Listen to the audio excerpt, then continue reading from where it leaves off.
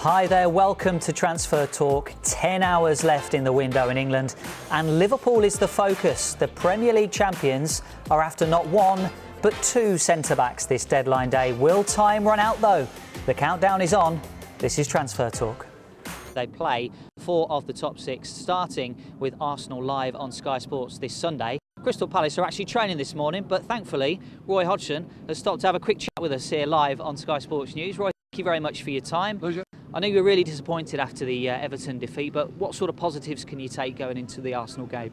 Well, I'm afraid I've been pretty disappointed after several of the defeats. We hear now that Roberto Firmino's got a serious hamstring injury, so that might alter their plans. But I mean, they've got some great players to come in, haven't they? I was hoping you were going to say Salah and Mane with that situation, but unfortunately not. Is the international setup something that you aspire to? And obviously you captain the under-21s as well. Yeah, it's a massive honour for me to do that.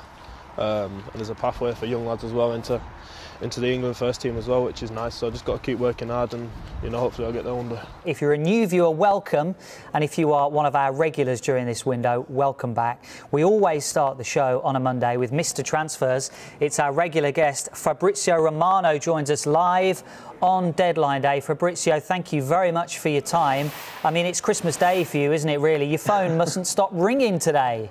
Yes, that's it. Hello guys, happy to be with you. It's a landmark ruling as Birmingham become the first club to be punished under the EFL's profitability and sustainability rules. They were brought in 2016-17 and meant that clubs couldn't lose more than £39 million over a 3-year period. Birmingham breached those rules by just under £10 million. How have Hampshire themselves reacted to this news? I think they've reacted like many of us across the sporting world this afternoon and this evening. I think it started with shock as the news broke this afternoon, and it's turned into a little bit of numbness really this evening as the news starts to set in. Thank you very much, Kevin, for your time on a very sad day for Hampshire Cricket Club. When he left here, Shane Warne said that this was his second home.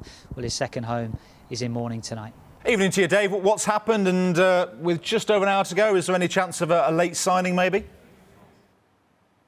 Well, I'd love to bring Wolves fans a little bit more exciting news, but spoiler alert, it's going to be pretty quiet. All their incoming business has been concluded for this January transfer window. It brings to an end a magnificent playing career, Manchester United and England's all-time leading goal scorer, and he is now fully concentrating on becoming a successful manager at Derby County. We are going to bring you plenty more reaction here on Sky Sports News. It's the end of an era for Wayne Rooney, but a new one is starting. More next.